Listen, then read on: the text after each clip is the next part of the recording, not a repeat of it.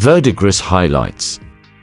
Using my Vallejo model colour blue-green, turquoisey teal colour, which looks a bit like that on my palette, I've just gone on and stippled some highlights onto the sort of teal verdigris patches on the bases. You can see most of it on that pipe thing there that the Patriarch is standing on. A lot of the bases didn't have a lot of this. The Familiar over there has a bit on there, but the next colour we're going to have to highlight is the rust, because that has been dulled down quite a fair bit after the washes. But I'm looking forward to this, and after the rust I think we're nearly there. We're probably just going to highlight and weather some more of these Space Marines on the bases.